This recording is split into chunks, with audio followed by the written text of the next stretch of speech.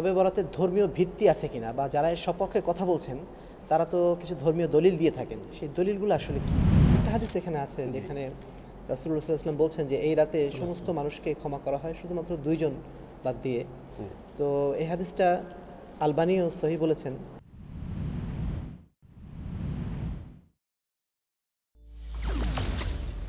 at-tahreek TV ওহির আলোয় উদ্ভাসিত জীবনের জন্য। আসসালামু আলাইকুম ওয়া রাহমাতুল্লাহি ওয়া বারাকাতুহু। ইন্নাল হামদুলিল্লাহি ওয়াহদা ওয়াসসালাতু ওয়াসসালামু আলা মান লা নাবিয়্যা বা'দা আম্মা বা'দ। সুপ্রিয় দর্শক মণ্ডলী, আপনাদের সকলকে স্বাগত জানাচ্ছি at-tahreek টিভির এই বিশেষ আয়োজনে। আপনারা সকলেই অবগত রয়েছেন আজকে মুসলিম বিশ্বের বিভিন্ন দেশে মহা ধুমধামের সাথে এবং ধর্মীয় ভাব গাম্ভীর্যতার সাথে একটি বিশেষ অনুষ্ঠান পালিত হচ্ছে যার নাম শবে বরাত। এই উপলক্ষে বাংলাদেশ সহ বিভিন্ন মুসলিম দেশে সরকারি ছুটি ঘোষণা করা হয় এবং পত্রপত্রিকাতে এ বিষয়ে বা এই শবে বরাতের ফজিলত বর্ণনা করে নানা প্রচার প্রচারণা লক্ষ্য করা যায়।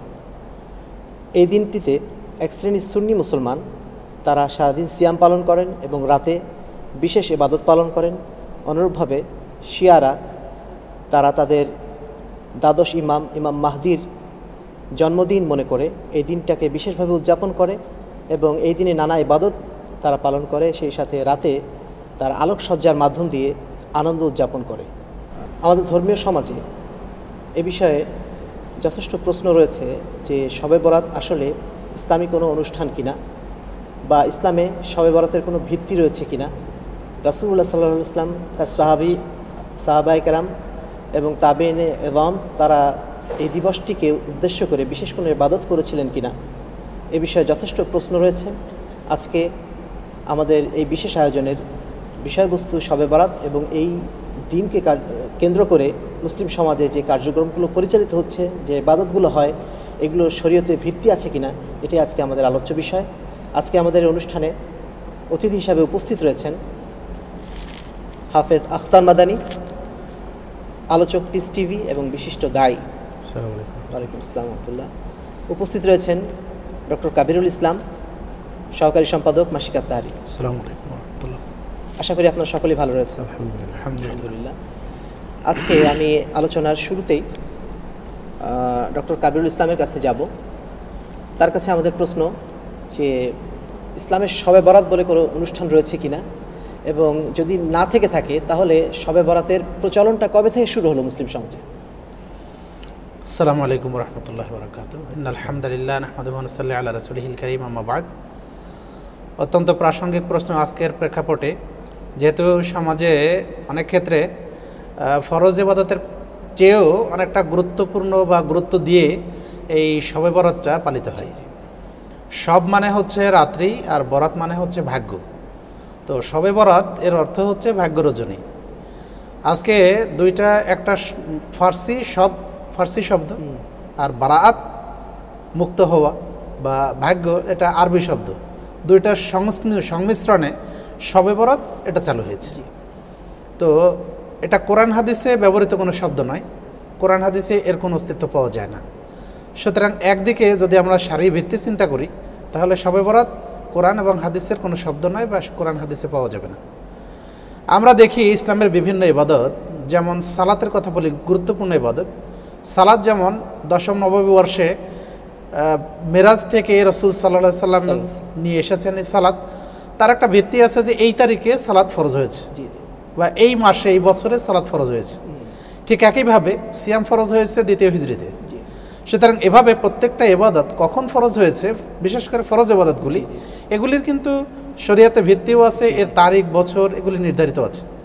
কিন্তু শবে বরাত এমনই একটা জিনিস যেটা রাসূল সাল্লাল্লাহু আলাইহি সাল্লামের যুগে, সাহাবায়ে কেরামের যুগে, তাবেঈনে ইজমের যুগে বা তারও পরবর্তীতে কখন চালু হয়েছে এর কোনো ঐতিহাসিক ভিত্তি নেই বা পাওয়া যায় না। কবে, কোথায়, কে চালু করলো এর কোনো দিন, তারিখ বা এর উদ্ভাবককে, এর কোনো ইতিহাস পাওয়া যায় না। অথচ আমরা একটা ধারণার উপর ভিত্তি করে বা এটাকে কোরআন হাদিসের কিছু বিষয় নিয়ে অপব্যাখ্যা করে এটাকে চালু করা হয়েছে শবে বরাত নামে। সুতরাং শবে বরাত বলে ইসলামে কোনো ইবাদত বা বিশেষ কোনো দিন, বিশেষ কোনো রাত্রি, বিশেষ কোনো মুহূর্ত এটা ইসলামে নেই। আচ্ছা আচ্ছা আচ্ছা, শবে বরাতে যে ব্যাখ্যাটা দিলেন, সব অর্থ তো রাত, আর বরাত অর্থ তো ভাগ্য, মানে দুটো ফার্সি শব্দ। আবার অনেকে বলেন লাইলাতুল বারাআত, মানে মুক্তির রাত, মুক্তির রাত বা বিচ্ছিন্ন হওয়ার রাত। বিচ্ছিন্ন হওয়ার রাত, এটা অর্থটা কি হবে? লাইলাতুল বারাআত শব্দটা আমার মনে হয় ভুল হবে। এটা মনে হয় যদি ফার্সি শবে বরাত শব্দটা আমরা বলি সেটা কোনো শুদ্ধ হবে, কিন্তু লাইলাতুল বারাআত বলে কোনো, লাইলাতুল বারাত অনেক বলতে চাচ্ছে কিন্তু আসলে লাইলাতুল বারাত বলেও কোনো শব্দ কোরআন হাদিসে নেই। যেটা ভাই বললেন, শরীয়তের যতগুলি ইবাদত আছে সে সবগুলি ইবাদতের নাম আরবিতে, যেহেতু আল্লাহ পাক শরীয়ত নাযিল করেছেন আরবি ভাষায়। তো আসলে মজার ব্যাপার সেটা হলো এই যে শবে বারাত, এটা মূলত বা র আর লম্বা তা, এটা যদি হয় বরাত, জি জি, তখন এটা ফার্সি হিসাবে ব্যবহার হয়, এটার অর্থ হলো ভাগ্য, শবে বারাত। আসলে মূলত এটাই নাম, এটাই কিন্তু ভারতবর্ষে এইভাবে লেখা প্রচলিত ছিল। কিন্তু যখন আমাদের মতো কিছু দিনী ভাইয়েরা এটাকে নিয়ে আলোচনা করেছেন যে এর নাম অস্তিত্ব আরবিতে নেই, তো তখন ওনারা এই বারাত শব্দটাকে আরবিতে আরেকটা বারাআহ, সেটা বরাত না, সেটা বারা আলিফ আর হামজা, ওটার অর্থ হলো সম্পর্ক ছিন্ন করা। যেমন আল্লাহ পাক সূরা তাওবা বলছেন বারাআতুম মিনাল্লাহি ওয়া রাসূলিহি। তো ওনারা এই শবে বারাতটাকে আরবি বানানোর জন্য, মানে সবটাকে তো পরিবর্তন করতে পারতেছে না, বারাআহ এই হিসাবে মুক্তি বা ছিন্ন রাত এটাকে বানানোর চেষ্টা করতেছে, মানে এর একটা আরবি ভিত্তি আছে এটা বোঝানোর চেষ্টা করছে। এখন আবার এটাও বলার চেষ্টা করতেছে যে শবে বারাত নাম এটা নাই, কিন্তু এটাকে তারা আবার লাইলাতুল বারাআ নাম বলে চালিয়ে দেওয়ার চেষ্টা করতেছে। আসলে মূলত এটা এখন বলছে এরা, কিন্তু এই নামে যে ইবাদতটা চলে আসতেছে এটা নাম কিন্তু শবে বারাত নামেই প্রচলিত আমাদের দেশে।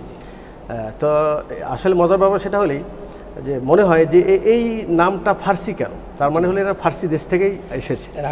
জি জি, মদিনা থেকে ইসলাম আসতে আসতে যেমন আল্লাহকে যেমন খোদা বানিয়ে দিয়েছে, হ্যাঁ, এরকম শবে বারাতটাও তারা, হ্যাঁ, সালাতকে নামাজ বানিয়ে দিয়েছে, সিয়ামকে রোজা বানিয়ে দিয়েছে। এই সব কিছু এর উৎপত্তিটা সম্ভবত এই ফার্সি দেশ থেকে এসেছে। আচ্ছা আচ্ছা, যে এটাই বাস্তব। এবারে হাফেজ আখতার মাদানী আপনার কাছে আমরা আসবো যে শবে বরাতের ধর্মীয় ভিত্তি আছে কিনা, বা যারা এর সপক্ষে কথা বলছেন তারা তো কিছু ধর্মীয় দলিল দিয়ে থাকেন, সেই দলিলগুলো আসলে কি? আলহামদুলিল্লাহ ওয়াসসালাতু ওয়াসসালামু আলা রাসূলিল্লাহ, আম্মা বাদ। ধন্যবাদ মাননীয় উপস্থাপককে। আজকের এই মূল্যবান বৈঠকে একটি গুরুত্বপূর্ণ আলোচনা আমাদের সামনে নিয়ে আসার জন্য, এবং at-tahreek টিভি যে আমাদের জন্য সুন্দর ব্যবস্থা করেছেন, আল্লাহ পাক যেন তাদেরকে উত্তম বাধা দান করেন। তো অত্যন্ত প্রাসঙ্গিক প্রশ্ন এবং গুরুত্বপূর্ণ প্রশ্ন এই জন্য যে এখন সারা বিশ্বের অধিকাংশ মুসলমান তারা কিন্তু আজকের দিন, বিশেষ করে আজকে শবে বারাতের, আজকে শাবানের 15 তারিখ, আজকের দিনে আজকে শাবানের 14 তারিখ, তো আজকে দিবাগত রাত্রি এবং আগামীকাল তারা সিয়াম পালন করবে। তো এটাকে মুসলিমদের কাছে একটি গুরুত্বপূর্ণ দিবস হিসাবে পালিত হচ্ছে, এবং তাদের কাছে এত বেশি গুরুত্ব ইবাদতের যে অনেক ক্ষেত্রে ফরজের চাইতেও এটা গুরুত্ব বেশি দেখা যায়। যে অনেক মুসলমান তারা ফরজ সালাত পড়েন না, ফরজ সিয়াম রাখেন না, কিন্তু তারা এই দিনে সিয়ামও পালন করেন এবং তারা সালাতও আদায় করেন রাত্রি জেগে। তো বিষয়টি আসলে শরীয়তের আলোকে আর কতটুকু ভিত্তি শরীয়তে আছে বা এটা জায়েজ আছে কিনা, বিষয়টা আমি সংক্ষিপ্ত আকারে সাধারণ জনগণের সামনে উপস্থাপন করার চেষ্টা করব, যেন বিষয়টা বুঝে তারা সত্যটাকে অবলম্বন করতে পারে। তো এই বিষয়ে নিরপেক্ষ যেটা কথা সেটা হলেই যে কোরআন হাদিস থেকে এর কোনো অস্তিত্ব নেই, ভিত্তি নেই। যেমন নামের কোনো ভিত্তি নেই, ঠিক তেমনি এই দিবসকে কেন্দ্র করে যা কিছু করা হয় সবগুলি ভিত্তিহীন। তবে তারপরেও বলা যেতে পারে যে যারা এটাকে উদযাপন করেন ওনারা কিন্তু কিছু দলিল এখানে নিয়ে আসার চেষ্টা করেন। সেগুলি দলিলের মধ্যে কিছু দলিল তো ওনারা নিয়ে আসেন অপব্যাখ্যা করে, যেমন এই রাত্রিকে তারা ভাগ্য রজনী বলেন, অথবা বলেন যে ভাগ্য বন্টনের রাত, এবং দলিল হিসেবে ওনারা পেশ করেন সূরা দোহানের 3 নম্বর এবং 4 নম্বর আয়াত, ইন্না আনজালনাহু ফি লাইলাতিন মুবারাকাতিন ইন্না কুন্না মুনজিরিন ফিহা ইউফরাকু কুল্লু আমরিন হাকিম। আয়াত তো নিজ জায়গায় অবশ্যই ঠিক আছে, সূরা দোহানের 3-4 নম্বর আয়াত, কিন্তু ওনারা এই আয়াতের ব্যাখ্যাটা ভুল করেন। ব্যাখ্যাটা ভুল এই করেন যে ওনারা এই আয়াতে ইন্না আনজালনা, আল্লাহ তাআলা বলছেন যে নিশ্চয় আমি কোরআন অবতীর্ণ করেছি ফি লাইলাতিন মুবারাকাতিন, একটি বরকতপূর্ণ রাত্রে। জি জি। তো তারা দাবি করে যে এই একটি বরকতপূর্ণ রাতটি হলো এই শাবান মাসের 14 তারিখ দিবাগত রাত্রি। এই রাতকে তারা লাইলাতুল কদর বলে তারা মনে করে থাকেন। এই জন্য তারা সারা বছরের ভাগ্যটাকে সুন্দর করার জন্য, ভাগ্য আল্লাহর কাছে ভালো আশা করার জন্য তারা রাত্রি জেগে ইবাদত করে। কিন্তু আসলে এ বিষয়ে ইবনে কাসির রাহিমাহুল্লাহ বলছেন যে এখানে ইন্না আনজালনাহু ফি লাইলাতিন মুবারাকাতিন বলতে, বরকতপূর্ণ রাত বলতে এটা কদরের রাতকে বোঝানো হয়েছে। এবং রমজান মাসে যে কদর, জি জি, উনি কদরের রাতকে বোঝানো হয়েছে, এর পক্ষে তিনি কোরআন থেকে দলিল নিয়ে আসছেন। দলিল এভাবে নিয়ে আসছেন যে আল্লাহ পাক নিজেই সূরা বাকারার 185 নম্বর আয়াতে বলছেন যে শাহরু রমাদান আল্লাযী উনজিলা ফীহিল কোরআন, রমজান মাস এমন একটি মাস যেই মাসে আল্লাহ পাক কোরআন অবতীর্ণ করেছেন। তাহলে কোরআনের আয়াত, এখানে তো কোনো ব্যাখ্যা দেওয়ার কোনো প্রশ্নই আসে না, সুযোগ নেই। জি, আল্লাহ পাক বলছেন আমি কোরআন অবতীর্ণ করেছি রমজান মাসে। আর যদি একটি রাত হয় তাহলে সেই রাত রমজান মাসের কোনো একটি রাত্রে হবে, শাবানের মাসে হবে না, প্রশ্নই আসে না। জি, প্রশ্নই আসে না। আল্লাহ পাক সূরা কদরের এর ব্যাখ্যা আবার এইভাবে দিয়েছেন যে ইন্না আনজালনাহু ফি লাইলাতিল কদর, নিশ্চয় আমি কদরের রাত্রে কোরআন অবতীর্ণ করেছি। তাহলে কোরআন থেকে এটা কোরআনের ব্যাখ্যা কোরআনের মাধ্যমে দিয়ে একেবারে সুস্পষ্ট দিনের মধ্যে একেবারে স্পষ্ট হয়ে যাচ্ছে যে আল্লাহ পাক কোরআন নাজিল করেছেন রমজান মাসে এবং রমজান মাসের কদরের রাত্রে, এবং সেটা একটি রাত। এবং সে রাত সম্পর্কে আল্লাহ নবী সাল্লাল্লাহু আলাইহি ওয়াসাল্লাম তিনি বলেছেন যে তুমি সে রাতটাকে তালাশ করো শেষ দশকের বেজোর রাত্রে। তিনি জানেন, তিনাকে জানানো হয়েছিল, কিন্তু তিনি সেটা বলতেও বলার জন্য বের হয়েছিলেন, কিন্তু দুজন ব্যক্তি ঝগড়া করতে দেখে তাদের সমাধান করতে যেয়ে আল্লাহ ওনার এই বিষয়টাকে ভুলিয়ে দিয়েছেন, আল্লাহ পাকের হিকমত। যাই হোক, তাহলে রমজান মাসে শেষ দশকের কোনো একটি রাত্রেই কদরের রাত, আল্লাহ রাসূল সাল্লাল্লাহু আলাইহি ওয়াসাল্লাম সেই কদর রাতকে আমাদেরকে তালাশ করতে বলেছেন। কিন্তু সেটাকে ভাগ্য রজনী শবে বারাত বলা, এটা একেবারে কোরআন বিরোধী কথা। এবং এ বিষয়ে একটি ব্যাখ্যা ওনারা দেওয়ার চেষ্টা করেন, সেটা হলো একজন তাবি, আর তার দিকেও কথাটা বলা হয়েছে ওয়াকিলা, মানে নিসবত করা হয়েছে ইকরামার দিকে নিসবত করে, যে ইকরামা তাবি, উনি বলছেন যে এই লাইলাতুল মুবারাক বলতে এখানে শবে বারাতের রাত বোঝানো হয়েছে, লাইলাতে নিসফে শাবান বোঝানো হয়েছে। তো এই কথাটাকে যেহেতু এটা কোরআন বিরোধী কথা, এজন্য ইবনে কাসির রাহিমাহুল্লাহ তিনি বলছেন যে এই কথাটি বলা আবআদু মিনান নাজমা, মানে তারকার চাইতেও বেশি দূরত্ব, দুনিয়া থেকে তারকার যেমন দূরত্ব, সত্য থেকে এই কথাটি আরও বেশি মিথ্যা এবং দূরে, এটা সঠিক নয়। তাহলে এই রাতকে যারা শরীর রূপ দিয়ে ভাগ্য রজনী বলে, এটাও কোরআন বিরোধী কথা। আর একটি সেটা হলে যে এই রাত্রে অনেকে বলতে অধিকাংশ মুসলমান ওরা রাত্রি জেগে ইবাদত করেন, পরের দিন সিয়াম পালন করেন, এর কোনো ভিত্তি আছে কিনা এ বিষয়ে ওনারা একটা দলিল পেশ করেন। আলী রাদিয়াল্লাহু তাআলা থেকে বর্ণিত হাদিসটি ইবনে মাজায় বর্ণিত আছে, 1388 নম্বর হাদিস।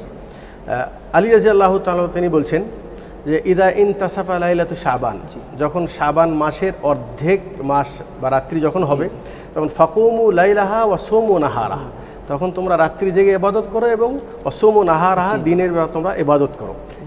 কারণ হিসেবে তিনি বলছেন যে ইন্নাল্লাহ তাআলা ইয়ানজিলু লিগুরুবিশ শামস ইলা সামাই দুনিয়া, আল্লাহ তাআলা ওই রাত্রে সূর্য ডোবার পর প্রথম আসমানে নেমে আসেন এবং আল্লাহ তাআলা তার বান্দাদেরকে ডেকে ডেকে বলেন আলা মিন মুস্তারজিকিন আরজুকুহু, কে আছো যে আমার কাছে তোমার রিজিক চাও, আমি তোমাদের রিজিক দেবো। আলা মিন মুস্তাগফিরিন আগফির লাহু, কে আছো আমার কাছে ক্ষমা চাও, আমি তোমাকে ক্ষমা করে দেবো। আলা মিন মুবতালা ওয়া আফিহু, কে আছে যে বিপদগ্রস্ত অসুস্থ, আমি তাকে সুস্থতা দিব। হাত্তা তাতলু আল ফজর, এমন ফজর পর্যন্ত আল্লাহ পাক এভাবে বলে থাকে। তো এটা একটি হাদিস, ইমাম ইবনে মাজাহ হাদিসটি নিয়ে এসেছেন, কিন্তু এই হাদিসটি সহি নয়, জয়ীফ হাদিস। জয়ীফ দুটা কারণে, সানাদের দৃষ্টিকোণ থেকে জয়ীফ, যে এই সানাদের ভিতরে একজন রাবি আছেন যার নাম হলো ইবনু আবি সুবরা। আর ইবনে আবু সুবরা সম্পর্কে মুহাদ্দিসিনের বক্তব্য যে এই রাবি উনি হাদিস নিজের পক্ষ থেকে বানিয়ে মানুষের সামনে প্রকাশ করতেন। আর এই হাদিসটি আবার আরেকটি সহিহ হাদিসের বিপরীত। সহিহ হাদিস যেটা ইমাম বুখারী মুসলিম হাদিস, আবু হুরায়রা রাদিয়াল্লাহু তাআলা থেকে বর্ণিত, আল্লাহ নবী সাল্লাল্লাহু আলাইহি ওয়াসাল্লাম বলছেন যে ইন্নাল্লাহ তাআলা ইয়ানজিলু ইলা সামাঈদ দুনিয়া কুল্লা লাইলাতিন হিনা ইয়াবকা আস-সুলুসুল লাইলিল আখির, যে আল্লাহ রাসূল সাল্লাল্লাহু আলাইহি ওয়াসাল্লাম বলেছেন যে আল্লাহ তাআলা প্রত্যেক রাত্রেই তিনি প্রথম আসমানে নেমে আসেন এবং তিনি নেমে আসে ঠিক ওইভাবেই তিনি আওয়াজ করে মানুষদেরকে ডাকেন, আলা মাইয়াদউনি আস্তাজিবু লাহু, কে আসে আমার কাছে দোয়া করে আমি তোমার দোয়া কবুল করবো, মাইয়াস্তাগফিরুলি আগফিরু লাহু, কে আসে আমার কাছে ক্ষমা চাও তোমাকে ক্ষমা করে দেবো। এটাও মুসলিমের রওয়ায়াত অনুযায়ী হাত্তা তাতলু আল ফজর, ফজর পর্যন্ত। তো এটা সহি হাদিস আর ওটা হলো জয়ীফ হাদিস। তো ওই হাদিস থেকে শুধু একটি রাত বোঝানো হয়েছে, 14 শাবানের কথা, কিন্তু যেহেতু হাদিসটি জয়ীফ, সানাদান জয়ীফ এবং মাতানান মানে হাদিসের অর্থ একটি সহি হাদিসের বিপরীত। সহি হাদিস বলছে প্রত্যেক রাত্রে, আর এই হাদিস বলছে শুধুমাত্র এক রাত্রে। এই জন্য এই হাদিস ওলামাদের কাছে গ্রহণযোগ্য নয়, আমলযোগ্য নয়, এবং এই হাদিসকে কেন্দ্র করে জয়ীফ হাদিসের উপর ভিত্তি করে শরীয়তের কোনো আমল সাব্যস্ত হয় না। এই বিষয়ে সমস্ত আলেমদের ঐক্যমত। আর একটি বিষয় আমাদের সমাজের মধ্যে চালু আছে, সেটা হলে যে ওই রাত্রে আমরা অনেকেই কবরস্থানে যাই, কবরস্থানে যাই। জি জি জি, ওই বিষয়ে একটা হাদিস আছে আয়েশা রাদিয়াল্লাহু তাআলা আনহা থেকে, আয়েশা রাদিয়াল্লাহু তাআলা আনহা থেকে বর্ণিত। আল্লাহ নবী সাল্লাল্লাহু আলাইহি ওয়াসাল্লাম বলেছেন যে ইয়ানজিলু তাবারাকা ওয়া তাআলা লাইলাতুন নিসফি মিন শাবান ফায়াগফিরু লিআকসারি মিন শাআরি গানামি কালবিন। যে আল্লাহ নবী সাল্লাল্লাহু আলাইহি ওয়াসাল্লাম বলেছেন যে আল্লাহ তাআলা নিসফে শাবান মাসের অর্ধ মাসের রাত্রিতে প্রথম আসমানে নেমে আসেন এবং কালব গোত্রের ছাগলের পশমের চাইতেও বেশি পরিমাণে আল্লাহ পাক তার বান্দাদেরকে ক্ষমা করে দেন। এই হাদিসটি মানে ফজিলতকে কেন্দ্র করে বলা হয়, এবং এই হাদিসের একটু যেখানে বিস্তারিত আলোচনা আছে সেখানে হলে যে আয়েশা রাদিয়াল্লাহু তাআলা আনহা তিনি বলেন যে আমি একদিন আল্লাহ রাসূলুল্লাহ সাল্লাল্লাহু আলাইহি ওয়াসাল্লামকে আমার পাশে পাই নাই রাত্রিবেলায়। তো আমি ওনাকে খুঁজতে বের হলাম, খুঁজতে বের হয়ে দেখি যে উনি বাকিউল গারকাদে কবরস্থানে যেয়ে তিনি দোয়া করছেন। তো আমি যেহেতু খুঁজতে বের হয়েছি, তো একটু পরেই উনি কবরস্থান থেকে চলে আসছেন। তো আমি যেহেতু ওনার আগেই এসে শুয়ে পড়েছি, তো আমার শোয়ার পরেও যে আমার নিঃশ্বাসটা যে ফুলতেছিল, এটা দেখে আল্লাহ রাসূল বুঝতে পেরেছেন যে আমি বের হয়েছিলাম ওনাকে খোঁজার জন্য। তো তিনি জিজ্ঞাসা করলেন, আয়েশা তুমি কেন বের হইলে আমাকে খোঁজার জন্য? তো তিনি বলছেন যে ইয়া রাসূল, আমি মনে করেছি হয়তো আপনি অন্য কোনো স্ত্রীদের বাড়িতে গেছেন কিনা আপনি। তো আল্লাহ রাসূল বলছেন যে আয়েশা তুমি কি মনে করো যে তোমার রসুল তোমার সাথে খেয়ানত করবে? এরপর আল্লাহ রাসূল বলছেন যে আয়েশা তুমি কি জানো আজকে হলো শাবানের অর্ধ মাসের রাত্রি, আর এই মাসে আল্লাহ তাআলা প্রথম আসমানে নেমে আসেন এবং বান্দাদেরকে ক্ষমা করে দেন, যার জন্য আমি কবরস্থানে গিয়েছিলাম। তো এটাকে কেন্দ্র করেই আমাদের দেশের ওলামা একরাম বলতে চেষ্টা করেন যে যেহেতু আল্লাহ রাসূল এই রাতে কবরস্থানে গিয়েছেন, এই জন্য তারা কবরস্থানকে আলোক সজ্জাত করেন এবং তারা দলে দলে সেখানে কবরস্থানে যান। তা আসলে এই হাদিসটি সানাদের দৃষ্টিকোণ থেকে সহিহ নয়। এই জন্য এই হাদিসকে বর্ণনা করেছেন হাজ্জাজ বিন আরতা, তিনি বর্ণনা করেছেন ইয়াহিয়া ইবনে কাসির থেকে, আর ইয়াহিয়া ইবনে কাসির বর্ণনা করেছেন ওরওয়া থেকে, আর ওরওয়া বর্ণনা করেছেন আয়েশা রাদিয়াল্লাহু তাআলা আনহা থেকে। মুহাদ্দিসিন একরাম বলছেন যে এখানে যতগুলি রাবি আছে, কোনো রাবির সাথে কোনো রাবির সাক্ষাৎ হয় নাই। আয়েশা রাদিয়াল্লাহু আনহার সঙ্গে ওরওয়ার সাক্ষাৎ কোনো দিন হয় নাই, ওরওয়ার সঙ্গে সাক্ষাৎ ইয়াহিয়া ইবনে কাসিরের কোনো দিন হয় নাই, ইয়াহিয়া ইবনে কাসিরের সঙ্গে হাজ্জাজ বিন আরতার কোনো দিন সাক্ষাৎ হয় নাই। তাহলে সনদটা পুরোটাই বানোয়াট। জি, সনদ পুরোটাই মুরসাল, মানে মুনকাতি, গ্রহণযোগ্য নয় এটা মুহাদ্দিসিনের কাছে। আর অর্থের দৃষ্টিকোণ থেকেও এটা শুদ্ধ নয়। কেন শুদ্ধ নয়? যে আল্লাহ রাসূল সাল্লাল্লাহু আলাইহি ওয়াসাল্লাম আমাদেরকে দিনের যেই কাজের মধ্যে কল্যাণ আছে, তিনি সবগুলি কল্যাণের কাজ আমাদেরকে বলে দিয়েছেন আগেই। তো সেই রাতের আল্লাহ রাসূল ফজিলত পাওয়ার জন্য তিনি একাই কবরস্থানে গেলেন। তাহলে আগের কাউকে কিছু বললেন না, আয়েশাকেও বললেন। অথচ রমজানের ক্ষেত্রে আল্লাহ রাসূল কি বলছেন যে উনি শেষ রাত্রে নিজেও ওঠেন ও আইকাজ আহলাহু, পরিবারকে জাগ্রত করেন। তাহলে এই রাতের ফজিলত শুধু আল্লাহ রাসূল নিজেই পেতে গেলেন, তার স্ত্রীকে জানালেন না, আবু বকরকেও জানালেন না, কোনো সাহাবীদের মধ্যে জানালেন না। তা আসলে হাদিসটি সানাদের দৃষ্টিকোণ থেকেও এবং মতনের অর্থের দৃষ্টিকোণ থেকে হাদিসটি গ্রহণযোগ্য নয়, হাদিসটি গ্রহণযোগ্য না। তো মূলত এই দুটো হাদিসকে কেন্দ্র করে আমাদের দেশে যারা শবে বরাত মানায়, ওনারা রাত্রি জেগে ইবাদত করার চেষ্টা করেন, পরের দিন রোজা রাখেন এবং কবরস্থানে যান। তবে আরেকটা হাদিস এখানে আছে যেখানে রাসূলুল্লাহ সাল্লাল্লাহু আলাইহি ওয়াসাল্লাম বলছেন যে এই রাতে সমস্ত মানুষকে ক্ষমা করা হয় শুধুমাত্র 2 জন বাদ দিয়ে। তো এই হাদিসটা আলবানীও সহিহ বলেছেন, তারপরে ইমাম শুআইব আরনাউত তিনিও সহিহ বলেছেন, আহমদ শাকির তিনিও সহিহ বলেছেন। এই হাদিসটাকে অনেকে আবার উপস্থাপন করেন মানে ধর্মীয় ভিত্তি হিসাবে। অর্থাৎ অন্য হাদিসগুলো তো মুহাদ্দিসিনে কেরাম তারা মানে একেবারে মুতলাকান বলে দিয়েছেন জয়ীফ বা বানোয়াট। শুধু এই একটি হাদিসের ক্ষেত্রে যেহেতু সমকালীন বিদ্বানগণ তারা সহি বলছেন, তো এটাকে তারা ভিত্তি হিসেবে উপস্থাপন করছেন। জি, এটা জবাব কি হবে? সুন্দর কথা বলেছেন যে আসলে আর এটাকে কেন্দ্র করে আমাদেরকে এখন অনেকে এটা বলার চেষ্টা করেছেন যে তোমরা সহি হাদিস মানো। জি জি, হ্যাঁ, যেটা আমি আলোচনা করছি এগুলো তো জয়ীফ, কিন্তু আবু মুসা আল আশারি হাদিসটি এটা আলবানী রাহিমাহুল্লাহ সহি বলেছেন। আর আমরা অনেক ক্ষেত্রে আলবানী সাহেবের তাহকিকটাকে প্রাধান্য দিই, সেক্ষেত্রে তাদের বলাটা এটা মানে যুক্তিগত যে আমরা তারা যে বলছে। তা আসলে এই বিষয়টি নিয়ে একটু আলোচনা করার প্রয়োজন আছে যে ঠিক আছে, আলবানী রাহিমাহুল্লাহ তিনি এই হাদিসটাকে সহি, মূল বক্তব্যটা আসলে যে হাদিসের মূল বক্তব্য হলে আবু মুসা আল আশারি রাদিয়াল্লাহু তাআলা তিনি হাদিসটি বর্ণনা করেছেন।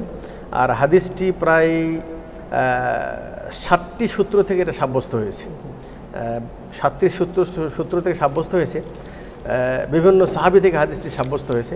তবে এই হাদিসের একটা জায়গায় যে সবাই কিন্তু একজন ব্যক্তির কাছ থেকে হাদিসটা নিয়েছেন, সেটা হলো মাকহুল রাহিমাহুল্লাহ, ওনার থেকে হাদিস নিয়েছেন।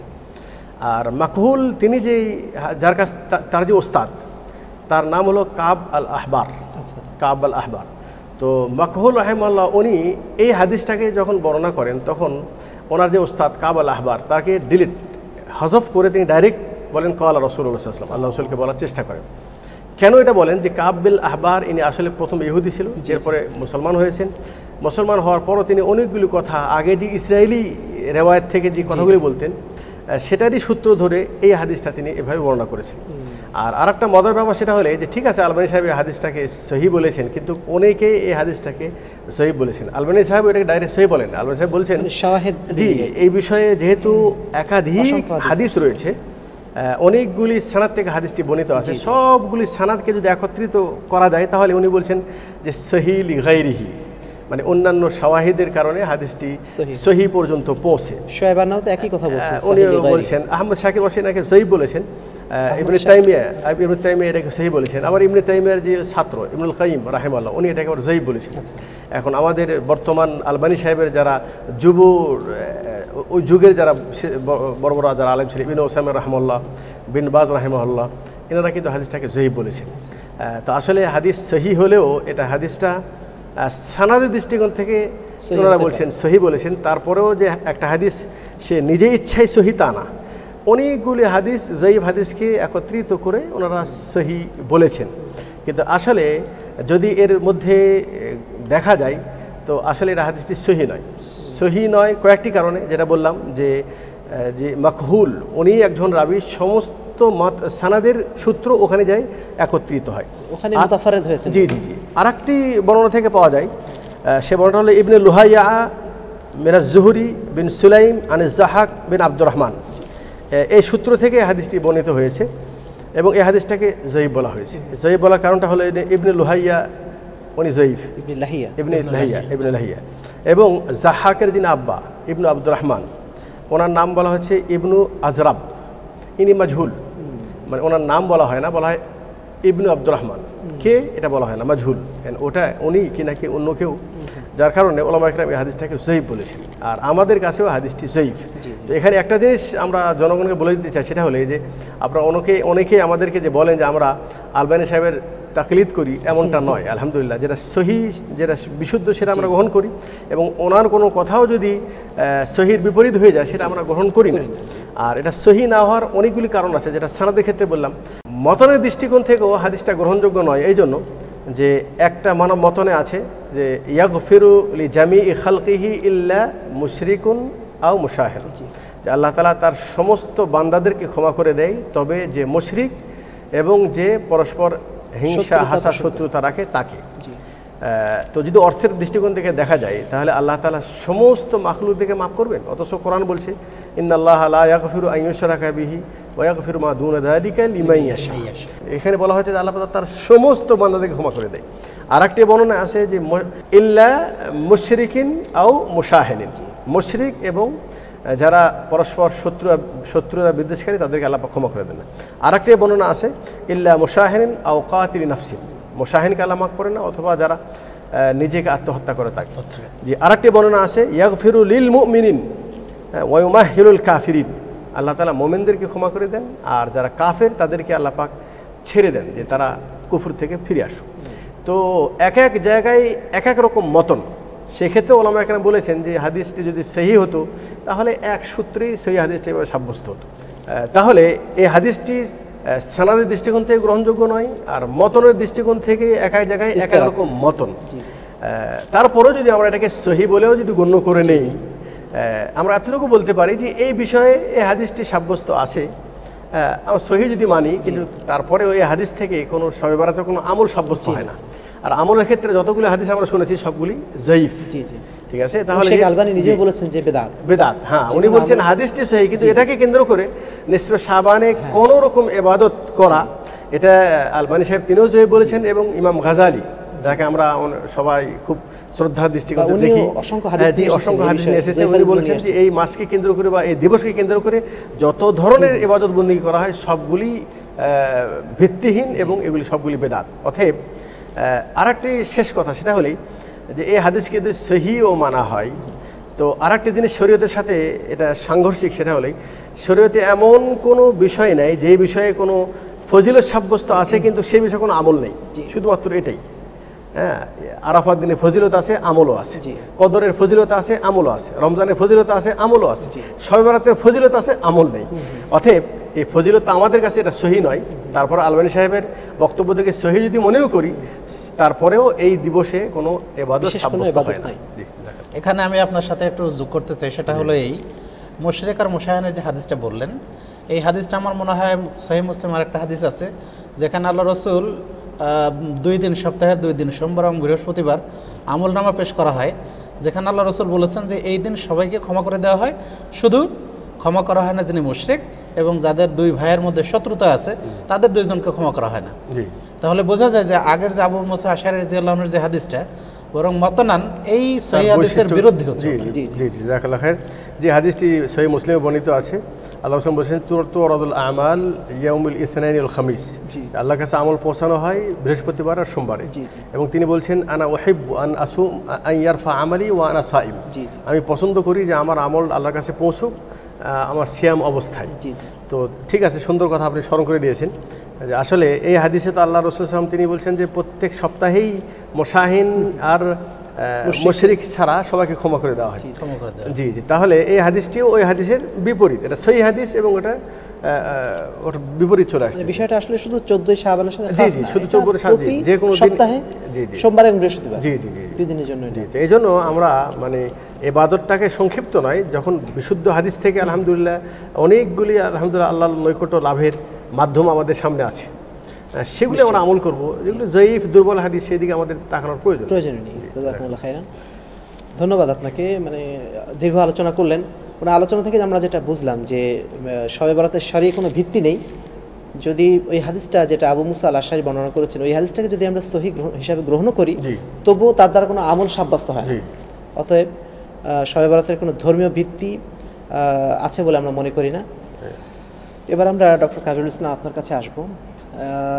আমরা জানলাম যে শবে বরাতের ধর্মীয় ভিত্তি খুবই দুর্বল, কিছু হাদিস রয়েছে যেগুলো জয়ীফ এবং মাউজু, যেগুলো আমলযোগ্য না। আর তারপরেও দেখি আমরা যে সাধারণ মানুষ এই দিনটাকে কেন্দ্র করে খুব বেশি আগ্রহী। এই দিন মানে সারা বছর তারা হয়তো বা মসজিদে আসে না বা সিয়াম পালন করে না, কিন্তু এই দিনটাকে তারা খুব আগ্রহের সাথে পালন করে থাকে। এইটার কারণটা আসলে কি? ধন্যবাদ। আজকের এই যেটা আগে আমরা বলেছি যে 14 শাবানকে কেন্দ্র করে মানুষের মধ্যে আবেগ, তারপরে তাদের মধ্যে যে ধর্মীয় ভাবধারা, এগুলি বেশি বেশি করে পরিলক্ষিত হয়। এর কয়েকটি কারণ আছে। বিশেষ করে আকীদাগত দিক থেকে তারা মনে করে, প্রথমত মনে করে এটাকে ভাগ্যরচনী হিসেবে এই দিন সমস্ত মানুষকে ক্ষমা করে দেওয়া হয়, এবং এই দিনে এই রাত্রে প্রত্যেকের ভাগ্য নতুন করে লিপিবদ্ধ করা হয়। 2 নম্বর হলো মনে করা হয় যে এই রাত্রে রূহগুলি মরতে নেমে আসে, যেহেতু সূরা দোখানের আয়াতে সূরা কদরের আয়াতে আল্লাহ রাব্বুল আলামিন বলছেন তানাজ্জালুল মালায়েকাতু ওয়ার রূহ, এই রাত্রে ফেরেশতা এবং রূহ নাজিল হন। আর তৃতীয়ত ওনারা মনে করেন যে এই রাত্রে সব মানুষের ভাগ্য নতুন করে লেখা হয়। তো এই 3টা বিষয়কে কেন্দ্র করে মূলত মানুষ এগুলি করে থাকে। যদিও এই 3টির ব্যাখ্যা ইতিপূর্বে আমাদের ভাই আক্তার মাদানী সাহেব দিয়েছেন। প্রথমত যেখানে বলা হচ্ছে তানাজ্জালুল মালায়েকাতু ওয়ার রূহ, এই রাত্রিতে ফেরেশতা এবং রূহ নাজিল হন। মূলত রূহ বলতে এখানে জিবরিল আলাইহিস সালামকে বোঝানো হয়েছে। আর প্রথম আরেকটা বিষয় যেটা যে তারা মনে করে যে এই রাত্রে ভাগ্য লিপিবদ্ধ করা হয়, অথচ আমরা দেখি যে বুখারীর 5076 নম্বর হাদিসে রাসূলুল্লাহ সাল্লাল্লাহু আলাইহি সাল্লাম বলেছেন যে পৃথিবীর সমস্ত মাখলুক সৃষ্টির 50,000 বছর পূর্বে সবার ভাগ্য লিপিবদ্ধ করা হয়েছে। তো এখন এই রাত্রে যেহেতু বলা হয়েছে ফিহা ইউফরাকু কুল্লা আমরিন হাকিম, এই রাত্রে প্রত্যেক প্রজ্ঞাপূর্ণ বিষয় নির্ধারণ করা হয়। তো এখন এই নির্ধারণের ব্যাখ্যাটা কি? নির্ধারণের ব্যাখ্যা মুফাসসিরিন কেরাম এইভাবে করেছেন যে আল্লাহ রাব্বুল আলামিন লৌহে মাহফুজে 50,000 বছর আগে মানুষের ভাগ্য লিপিবদ্ধ করে রেখেছেন। আর একটা রাত্রিতে আল্লাহ রাব্বুল আলামিন প্রত্যেকের সেখান থেকে প্রত্যেকের জন্য যা নির্ধারিত 1 বছরের সেটা লিপিবদ্ধ করা।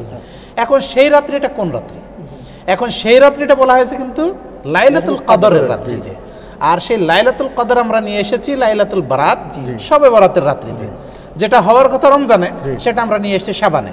সুতরাং এই ব্যাখ্যাটাও ভুল। আর তৃতীয়ত যে বিষয়টা বলা হয় যে রূহ নেমে আসেন, আসলে রূহ নেমে আসেন না, জিবরিল আলাইহিস সালাম নেমে আসেন। সুতরাং এখানে জিবরাইল আলাইহিস সালাম নেমে আসেন অন্যান্য ফেরেশতাদের নিয়ে। সুতরাং যে ভিত্তির উপর যে আকীদাগত 3টি বিষয় নিয়ে মানুষ এটা পালন করতে যায়, সেটা আসলে মূলত আমাদের যুক্তিতে বা কোরআন হাদিসের আলোকে এটা ঠিক না। আমার মনে হয় যে মূলত তাদের আগ্রহের কারণটা হচ্ছে ওটাই যে এই দিনটাতে মানে আগামী 1 বছরের ভাগ্য বন্টন করা হয়। এই দিনটাতে একটু ভালো ভালো খাবার খেলে হয়তো আগামী 1 বছর পুরোটা ভালো খাবার খেতে যাবে। এই ধরনের একটা ধারণা থেকে মনে হয় সাধারণ মানুষের মধ্যে এই বিষয়টা নিয়ে বেশি আগ্রহ দেখা যাচ্ছে। জাযাকুমুল্লাহ খাইরান। এটা তো শরীয়ত সংঘর্ষিক, মানে কেউ যদি মনে করে যে রূহ দুনিয়া আবার ফেরত আসে, কারো রূহ দুনিয়ায় দ্বিতীয়বার ফেরত আসে না। ভালো মানুষের রূহ চলে যায় ইল্লিয়িনে, আর খারাপ মানুষের রূহ চলে যায় সিজ্জিলিনে। কোনো রূহ দুনিয়ায় ফিরে আসার কোনো সুযোগ ফিরে আসে না। যদি এই বিষয়ে আমাদের দেশে অনেক ধারণা আছে, মৃত্যুর পর 30-40 করা হয়, মনে করা হয় যে রূহ ফেরত আসে। আর ভাই যেটা ব্যাখ্যা দিলেন যে তানাজ্জালুল মালায়েকাতু ওয়ার রূহ, এখানে রূহ মানে একটি রূহ। তো যেখানে যদি মাইয়িতের রূহ যদি আসে তাহলে আরওয়াহ বহু বছর নিয়ে আসা হতো। তো এখানে রূহ বলতে মানুষের রূহ নয়, বরং রূহ জিবরাইলের সালাম। কোরআনে অন্য জায়গাতেও থাকে রূহ হিসাবে জিবরাইল আলাইহিস সালামকে বলা হয়েছে। তানজিলুর রাব্বিল আলামিন নাযালা বিহির রূহুল আমিন। সেখানে রূহুল আমিন বলতে জিবরাইল আলাইহিস সালামকে বোঝানো হয়েছে। অনেক ধন্যবাদ হাফেজ আখতার মাদানী। আপনার কাছে আমাদের প্রশ্ন যে এই রাতকে কেন্দ্র করে আমরা দেখি যে 100 রাকাত সালাতের একটা প্রচলন আছে মানুষের মধ্যে, যেটাকে সালাতুল আলফিয়া তারা বলছেন।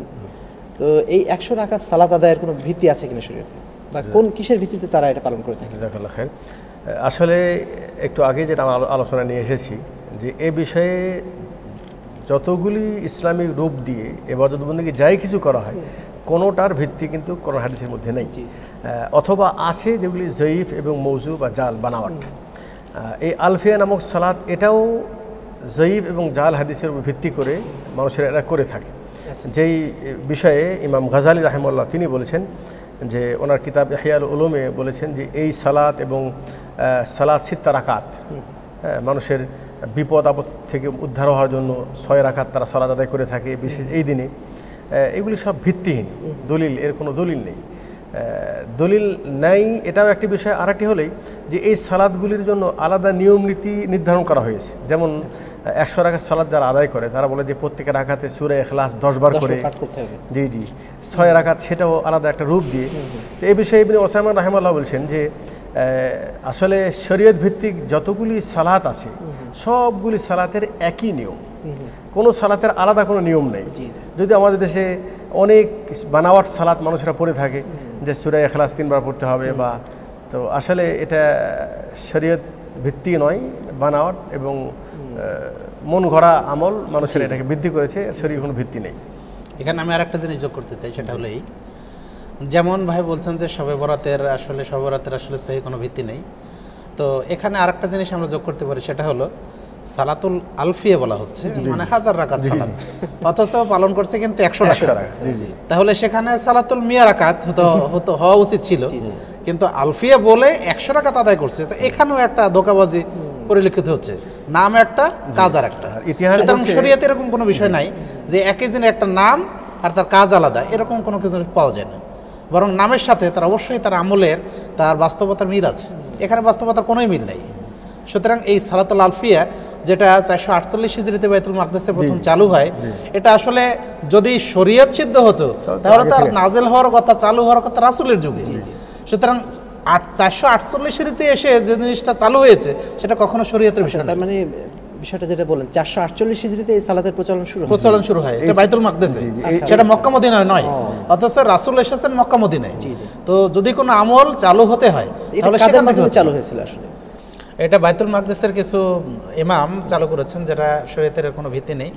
এই বিষয়টা উল্লেখ করেছেন বিশিষ্ট হানাফি বিদ্বান মোল্লা আলী কারি তার মিশকাতের ভাষ্য গ্রন্থ আল মিরকাত গ্রন্থে তিনি এটা উল্লেখ করেছেন, যেটা তৃতীয় খণ্ডে 197 থেকে 98 পৃষ্ঠাতে বিস্তারিত এই বিষয়ে আলোচনা আছে।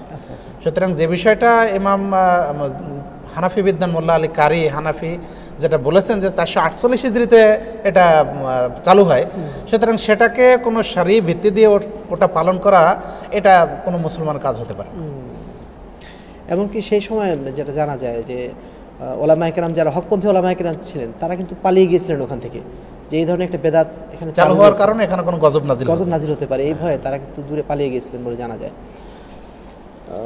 ধন্যবাদ মোহতারাম হাফেজ আখতার মাদানী। এবার আমরা আসবো ডক্টর কাবিরুল ইসলাম আপনার কাছে, যে এই রাতে আমরা দেখি বিভিন্ন ধরনের আনুষ্ঠানিকতা দেখা যায়, যেমন হালুয়া রুটি মানুষ খায়, বা এই রাতে আলোকসজ্জা করা হয় বা পটকা ফুটানো হয়, এইগুলো মানে ঢুকলো কিভাবে এর মধ্যে? আসলে প্রথমত হালুয়া রুটি খাওয়ার যে বিষয়টা চলে আসে সেটা আমরা দেখতে পাই যে রাসূলুল্লাহ সাল্লাল্লাহু আলাইহি সাল্লাম 3য় হিজরির শাওয়াল মাসের 7 তারিখে যে উহুদের যুদ্ধ সংগঠিত হয়েছিল 7 তারিখ শনিবারে সকালে, তো সে সময় রাসূলুল্লাহ সাল্লাল্লাহু আলাইহি সাল্লাম কাফেরদের মাধ্যমে আহত হয়ে তার দাঁত ভেঙে গেছিল, সেজন্য তিনি নরম খাবার খাচ্ছিলেন, শক্ত খাবার খেতে পাচ্ছিলেন না, নরম খাবার খাচ্ছিলেন।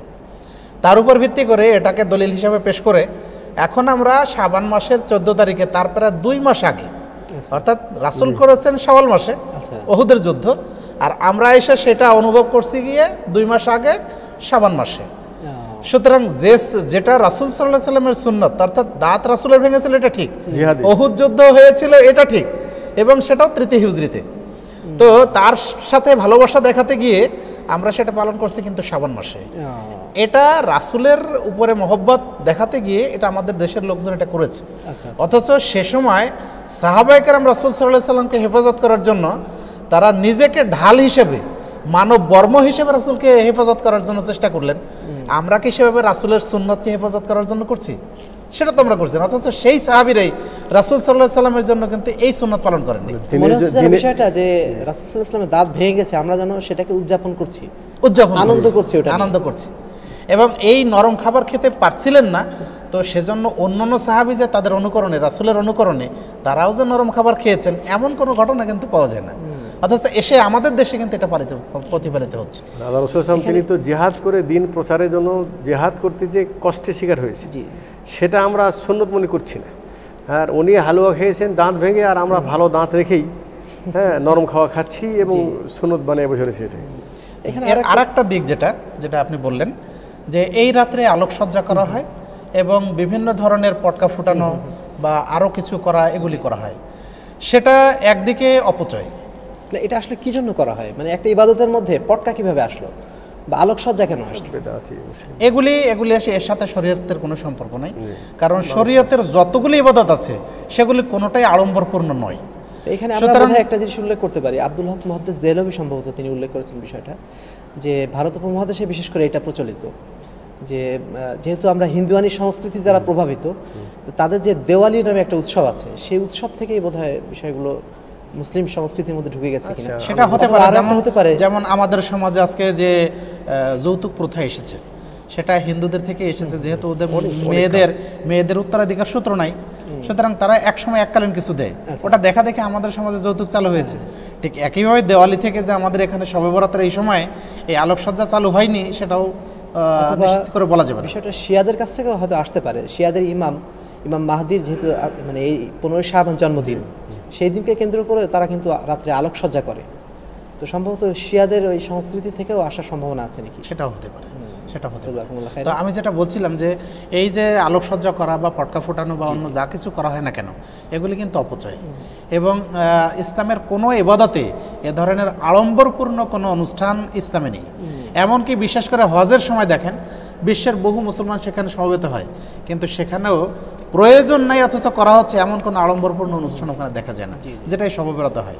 আর একটা জিনিস আমি এখানে বলবো, সেটা হলেই এই যে হালুয়া রুটিকে কেন্দ্র করে এই কুমিরের আকৃতি দিয়ে, টিকটিকির আকৃতি দিয়ে, কচ্ছপের আকৃতি দিয়ে আমাদের ঢাকাতে বা বিভিন্ন শহরে বিভিন্ন কেক তৈরি করা হয়, মিষ্টান্ন তৈরি করা হয়। এটা এই শবে-বরাতকে কেন্দ্র করে আজকে মূর্তি পূজা আমাদের ভিতরে চলে এসেছে। তো একটা যদি আমরা এটাকে শরীয়তের কোনো ভিত্তি নাই বা ভিত্তি ধরেও নেই, ইবাদত বলি, তাহলে ইবাদতের সাথে আবার শিরক ঢুকে যাচ্ছে মূর্তি পূজা।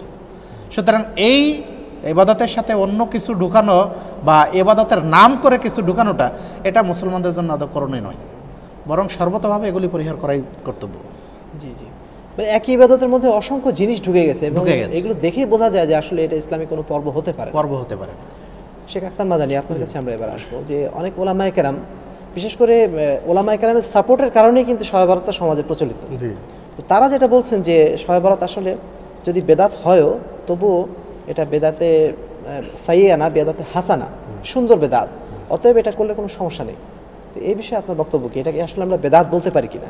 জাযাকাল্লাহ খায়ের, অত্যন্ত গুরুত্বপূর্ণ প্রশ্ন এবং সমসাময়িক প্রশ্ন, যে এটা অনেকেই আমাদের ধার্মিক রূপ দিয়ে থাকে এবং এটাকে বেদাতে হাসানা বলে, মানে সুন্দর বেদাত এটা বলে তারা চালিয়ে দেয়। কিন্তু শরীয়তের যেটা ভাষা সেটা হলেই যে আল্লাহ নবী সাল্লাল্লাহু আলাইহি ওয়াসাল্লাম বলছেন যে কুল্লু বেদাতিন দালালা, প্রত্যেক বেদাতই গুমরাহি, ওয়া কুল্লু দালালাতিন ফিন্নার, এবং প্রত্যেক গুমরাহি জাহান্নামী। অতএব শরীয়তের মধ্যে কোনো সুন্দর বেদাত বলতে কোনো জিনিস নেই। আল্লাহ বলছেন কুল্লু বেদাত, প্রত্যেক বেদাতই গুমরাহি। অতএব এটা নিঃসন্দেহে বেদাত। এই জন্য বেদাত যে আল্লাহ নবী সাল্লাল্লাহু আলাইহি ওয়াসাল্লাম তিনি বলেছেন মান আহাদাসা ফি আমরিনা, যে ব্যক্তি নতুন কোনো শরীয়তের কোনো বিষয় আবিষ্কার করলো, ফি আমরিনা আমার দিনের মধ্যে। আবার এখানে আরও কিছু আলেমরা ওনারা এটাকে যখন আমরা তাকে বলি যে এটা বেদাত, তখন তারা আবার শাব্দিক বেদাতকে কেন্দ্র করে এটাকে চালানোর চেষ্টা করে। তারা বলে মাইক বেদাত, চশমা বেদাত, ঘড়ি বেদাত, হ্যাঁ, এটাও বেদাতে হাসানা হিসেবে তারা গণ্য করে নেয়। তা আসলে তাদের যুক্তিরা সম্পূর্ণ শরীয়ত বিরোধী, শরীয়ত পরিপন্থী যুক্তি। এই জন্য যে ঘড়ি বেদাত, চশমা বেদাত বলাটাও বোকামি, এটা কোনো ইলমি বিষয় নয়। কারণ আল্লাহ সাল্লাল্লাহু আলাইহি ওয়াসাল্লাম, হ্যাঁ, এটা শাব্দিক বেদাত হতে পারে, শব্দগতভাবে যে নতুন আবিষ্কৃত জিনিসকে বেদাত বলা হয়। এই জন্য আল্লাহ পাককে বলা হয়েছে বাদিউস সামাওয়াতি ওয়াল আরদ, আল্লাহ তাআলা জমিন এবং আসমানকে নতুন আবিষ্কারক, তিনি করেছেন, নতুনভাবে আবিষ্কার করেছেন। অতএব যেই জিনিস আল্লাহ রসুলের যুগে ছিল না সেটাকে শাব্দিক বেদাত বলা যেতে পারে, কিন্তু ধর্মীয় বেদাত হওয়ার জন্য অবশ্যই সেটা দিনের রূপ এবং আকৃতি নিতে হবে। তো যেহেতু শবে বরাতের সবগুলি আমলই শরী ভিত্তিক হিসাবে করা হয়, ধর্মীয় রূপ দিয়ে করা হয়, অতএব এটা শরীয়তের পরিভাষায় এটা বেদাত এবং বেদাতে সাইয়্যা, বেদাতে হাসানা বলতে কোনো জিনিস নেই। আর যদি একটু অনুমতি দেন, আমি হয়তো সংক্ষিপ্তভাবে বলতে পারি যে আজকে আমাদের সমাজের মানুষেরা অনেক সময় এই বেদাতের পরিণাম সম্পর্কে তারা জানে না জেনে বেদাত নিয়ে তারা অতটা সতর্ক না। আমি তাদের উদ্দেশ্যে বলতে চাই যে শরীয়তের পরিভাষায় বেদাতকে বলা হয়েছে যে ওয়াশাররাল উমুরি মুহদাসাতুহা, সবচাইতে নিকৃষ্ট জিনিসকে বেদাত বলা হয়েছে। নিকৃষ্ট এই জন্য বলা হয়েছে যে বেদাতের যতগুলি ক্ষতি আছে, এতগুলি ক্ষতি অন্য কোনো গুনার মধ্যে নেই। যেমন এটা একটা মারাত্মক গুনাহ, সেটা বা মারাত্মক ক্ষতি যেটা, সেটা হলেই যে আল্লাহ রাসূল বলছেন যে বেদাতকারী সে যতক্ষণ পর্যন্ত তার কাছে বেদাত আসে তার কোনো ইবাদত আল্লাহর কাছে পৌঁছে না। এমনকি তওবাও যদি সে করে, আনাস রাদিয়াল্লাহু তাআলা আনহু থেকে বর্ণিত, রাসূল বলছেন যে ইন্নাল্লাহা হাজাবা তাওবাতা আন সাহিবা বিদআতিন হাত্তা ইয়াদাহা, যে বেদাতকারী যদি আল্লাহর কাছে তওবাও করে, যতক্ষণ পর্যন্ত সে বেদাত না ছেড়ে দিবে অতক্ষণ পর্যন্ত তার তওবাও আল্লাহ পাক কবুল করবেন না। এবং বেদাতকারী সম্পর্কেই শুধুমাত্র আল্লাহ রাসূল বলছেন যে মান আহাদাসা বেদাতান আও আওয়া মুহাদ্দিসান, যে ব্যক্তি বেদাতকে জাগা দিল অথবা বেদাতকারীকে যে সম্মান করলো, ফাআলাইহি লানাতুল্লাহি ওয়াল মালাইকাতি ওয়ান নাসি আজমাইন, ওই ব্যক্তির উপর আল্লাহ এবং ফেরেশতা এবং সকল মানুষের অভিশাপ বেদাতকারীদের উপর। এবং বেদাতকারীর কোনো ইবাদত আল্লাহর কাছে কবুল হবে না। মান আমিল আমালা লাইসা আলাইহি আমরুনা ফাহুয়া রাদ, সেটা যতই সুন্দর ভালো ইবাদত হোক না কেন, সেই ইবাদতটি যদি কোরআন এবং হাদিস থেকে সাব্যস্ত না হয়, কোরআন এবং বিশুদ্ধ হাদিস থেকে সাব্যস্ত না হয়, তাহলে সেটাই শরীয়তের পরিভাষায় বেদাত এবং সেই ইবাদত আল্লাহ পাক কবুল করবেন না। এবং বেদাতি আমল ইবলিসের কাছে সবচাইতে বেশি প্রিয়।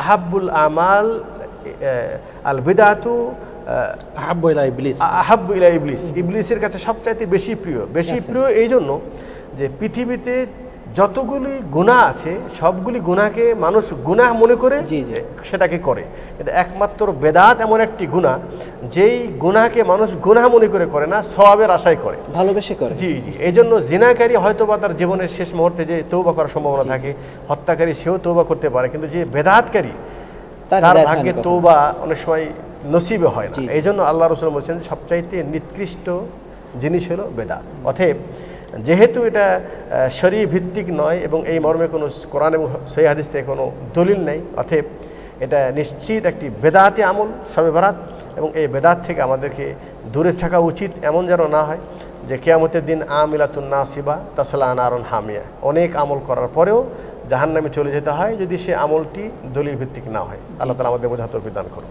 জাযাকুমুল্লাহ খাইরান। অনেক ধন্যবাদ মুহতারামকে। আমরা প্রিয় দর্শক, আমরা ছোট্ট একটা বিরতিতে যাচ্ছি, বিরতির পর আবারও ফিরে আসব, সেই পর্যন্ত সাথে থাকবেন ইনশাআল্লাহ। at-tahreek টিভি, ওহির আলোয় উদ্ভাসিত জীবনের জন্য। ঘর হারা ক্ষুধা তোর জীবনে, মাথা গুঁজার ঠাই না, এসো সহযোগিতার হাত বাড়াই, তাদের পাশে দাঁড়াই। at-tahreek টিভি, ওহির আলোয় উদ্ভাসিত জীবনের জন্য। আসসালামু আলাইকুম ওয়া রাহমাতুল্লাহি ওয়া বারাকাতুহু। প্রিয় দর্শক, বিরতির পর আমরা আবারও ফিরে আসলাম। বিরতির পূর্বে আমাদের আলোচনা চলছিল শবে বরাত বিষয়ে। এ বিষয়ে আমাদের মোহতারাম অতিথিগণ তারা বিভিন্ন আঙ্গিক থেকে আলোচনা করেছেন। এ পর্যায়ে আমি ডক্টর কাবিরুল ইসলাম আপনার কাছে আসছি।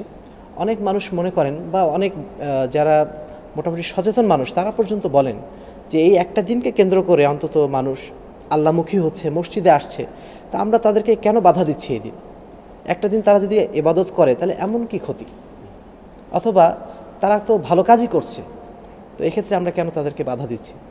এই বিষয়ে আপনার কি ধন্যবাদ। এই ভালো কাজের দোহাই দিয়ে আমাদের সমাজে বা আমাদের বিশেষ করে মুসলিম সমাজে অনেক এমন কিছু আমল ঢুকে গেছে যে আমলগুলি আছে আসলে শরীয়তের কোনো ভিত্তি নেই। ইবাদতের বিষয়টা হচ্ছে তাওকিফি। তাওকিফি শব্দের অর্থ হলো এটা আল্লাহ এবং আল্লাহ রাসূলের উপরে নির্ভরশীল। আল্লাহ এবং আল্লাহ রাসূল যেটা বলেছেন, করেছেন, করতে বলেছেন সেটি হলো ইবাদত। আর এর বাইরে যত আমল আছে সেগুলো ইবাদত নয়। সুতরাং ইবাদতের নাম করে এমন কিছু করা যাবে না যেটা কোরআন এবং সহিহ হাদিসে নেই। যেটা ভাই একটু আগে হাদিস উল্লেখ করলেন, মান আহদাসা ফি আমরিনা হাযা মা লাইসা মিনহু ফাহুয়া রাদ। যে ব্যক্তি আমাদের এই দিনের মধ্যে নতুন কোনো কিছু আবিষ্কার করলো, সৃষ্টি করলো, যে বিষয়ে আমাদের কোনো অনুমোদন নেই, সেটা পরিত্যাজ্য। সহিহ বুখারী 2697 এবং সহিহ মুসলিমের 1718 এই হাদিসের ভিত্তিতে আমরা বলতে পারি যে বিষয়ে রাসূলের কোনো অনুমোদন নেই ওই বিষয়ে আমল করাটাই হচ্ছে বিদআত। সুতরাং আমল করাই যাবে না। দেখুন, আমরা অর্থনৈতিক ক্ষেত্রে যদি বলি তাহলে একটা টাকা আমি কখনো বেশি দেবো না যখন মাসারফ যে সাহেবের নেশাব জাকাত, জাকাত মালিক যে তার উপর তো ফরজ হলো সে 2.5% জাকাত দিবে শতকরা। অথচ এখানে কিন্তু সে বলে না যে গরিব মানুষ সে 2 টাকা বেশি হোক আমি 2.5%-এর জায়গায় 3% দেই, এই কথা কিন্তু কেউ বলে না, তাই না? আবার আল্লাহ রাব্বুল আলামিন আমাদের উপর 5 ওয়াক্ত সালাত ফরজ করেছেন। তো 5 ওয়াক্ত সালাত আদায় করার ক্ষেত্রে কেউ বলে না ঠিক আছে এক ওয়াক্ত বাড়াই আমরা 6 ওয়াক্ত পড়ি, আল্লাহ তো 50 ওয়াক্ত ফরজ করেছিলেন, তো আল্লাহ রাসূল কমায় 5 ওয়াক্ত করলেন, তো ঠিক আছে 1 ওয়াক্ত না হয় বেশি করি, এই কথাও কিন্তু কেউ বলে না বা করেও না। বললে এটা গ্রহণযোগ্য হবে না, এটা করারও কোনো সুযোগ নেই। ঠিক একইভাবে ভালো কাজের দোহাই দিয়ে শবে বরাতের এই একদিন মানুষকে মসজিদে নিয়ে আসার প্রচেষ্টা, এটাও ধোপে টেকের, এটা শরীয়তের কোনো বিধান নয়। বরং এক রাত্রে এসে বাকি সারা বছর সে যা ইচ্ছা তাই করে বেড়াবে, এটা কোনো মুমিনের কাজ নয়। আল্লাহ বলছেন ইন্নাস সালাতা কানাত আলাল মুমিনিনা কিতাবাম মাওকুতা। আল্লাহ রাব্বুল আলামিন মুমিনের উপরে নির্ধারিত সময় সালাত আদায় করাটা ফরজ করেছেন, আর এটাকে ধারাবাহিক করাটাই এটা মুসলমানের জন্য ফরজ এবং আবশ্যক। তো ধারাবাহিক 5 ওয়াক্ত সালাত তিনি ফরজ হিসেবে আদায় করবেন, এক রাত্রে এসে আল্লাহর সাথে ঠাট্টা করার কোনো প্রয়োজন নেই। এক রাত্রে এসে ইবাদত করবে, আবার দেখা যাবে সারা রাত ইবাদত করছে, সালাত আদায় করছে, আর ফজরের সালাতেই সে নাই, ফরজটাই নাই। তাহলে এই ধরনের নফলের কি প্রয়োজন থাকতে পারে? আনাস রাদিয়াল্লাহু আনহু থেকে বর্ণিত আছে যে রাসূল সাল্লাল্লাহু আলাইহি ওয়াসাল্লামের স্ত্রীদের কাছে 3 ব্যক্তি আসলেন, এসে রাসূলের আমল সম্পর্কে জিজ্ঞাসা করলেন। এরপর যখন রাসূলের আমল সম্পর্কে তাদেরকে বলা হলো, তারা মনে করলো আল্লাহ রাসূল তো কম আমলই করেন। তারপরেও মানে আল্লাহ রাসূল তো নবী, তার তো বেশি আমল করার প্রয়োজন নেই, এজন্য এটা তারা কম মনে করছে। আল্লাহ রাসূলের আগের পরে সব আমল, সব গুনাহ ক্ষমা করে দেওয়া হয়েছে, সুতরাং তার জন্য এটা যথেষ্ট হলো, আমাদের জন্য নয়। আমরা একজন বললো যে আমি সারা রাত জেগে জেগে সালাত আদায় করব, একজন বললো যে আমি প্রতিদিন সিয়াম পালন করব, আর একজন বললো যে আমি বিবাহ শাদী করব না। তা আমল তিনটা নিঃসন্দেহে ভালো। রাসূল সাল্লাল্লাহু আলাইহি ওয়াসাল্লাম শুনে এসে বললেন যে তোমরা এই কথাগুলি বলেছো। তারা বললেন হ্যাঁ আল্লাহ রাসূল আমরা এটা বলেছি। রাসূল বললেন যে দেখো, আমি তোমাদের চেয়ে বেশি আল্লাহকে ভয় করি এবং তোমাদের চেয়ে বেশি আমি পরহেজগার মুত্তাকি, এরপরও আমি সালাত আদায় করি রাত্রে, আবার ঘুমাই, আমি দিনে সিয়াম পালন করি, মাঝে মাঝে ছেড়ে দেই, আমি বিবাহ শাদীও করেছি। সুতরাং যে ব্যক্তি আমার সুন্নাত থেকে দূরে সরে যাবে, মান রাগিবা আন সুন্নতি ফালাইসা মিন্নি, যে আমার সুন্নাতকে অবজ্ঞা করবে, আমার সুন্নাতকে অবহেলা করবে বা আমার সুন্নাত থেকে দূরে সরে যাবে, সে আমার উম্মতের অন্তর্ভুক্ত নয়। তাহলে যে তিনটা আমলের কথা সাহাবীরা বললেন সেটা কিন্তু নিঃসন্দেহে ভালো ছিল।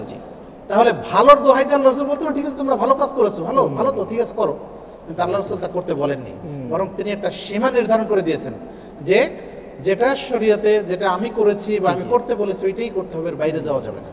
এর সাথে আরেকটা যোগ করা যায়, আব্দুল্লাহ ইবনে আমর রাদিয়াল্লাহু আনহু তিনি কিন্তু এই কোরআন খতম করতেন প্রতিদিনই, যেহেতু আরবি ভাষী, প্রতিদিন কোরআন খতম করতেন, প্রতিদিন সিয়াম পালন করতেন, সামুদ দাহার যাকে বলে।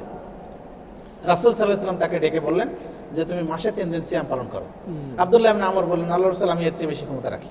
তিনি বললেন যে ঠিক আছে, তাহলে তুমি একদিন পর একদিন সিয়াম পালন করো, যেটা দাউদ আলাইহিস সালাম করতেন, এটা আল্লাহর কাছে প্রিয়, এর বেশি নয়। এটা রিয়াজুস সালিহিনের 150 নম্বর হাদিসে পাওয়া যাবে। ঠিক একইভাবে রাসূলুল্লাহ সাল্লাল্লাহু আলাইহি ওয়াসাল্লাম তাকে বললেন যে তুমি মাসে একবার কোরআন খতম করো। তিনি বললেন যে আমি এর চেয়ে বেশি ক্ষমতা রাখি। রাসূল বললেন 15 দিনে করো। তিনি বললেন এর চেয়ে বেশি ক্ষমতা রাখি। রাসূল বললেন ঠিক আছে তুমি 7 দিনে করো। তিনি বললেন আল্লাহ রাসূল আমি এর চেয়ে বেশি ক্ষমতা রাখি। তখন রাসূল বললেন যে না, তাহলে তুমি 3 দিনে একবার করো, এর কমে নয়, এর নিচে সম্ভব, এর নিচে নয়। তাহলে বোঝা যায় যে আল্লাহ রাসূল সাল্লাল্লাহু আলাইহি ওয়াসাল্লাম যে কোনো আমলের ক্ষেত্রে একটা সীমা বা আমলের একটা পরিধি বেঁধে দিয়েছেন, তার নিচে যাওয়ার সুযোগ নেই।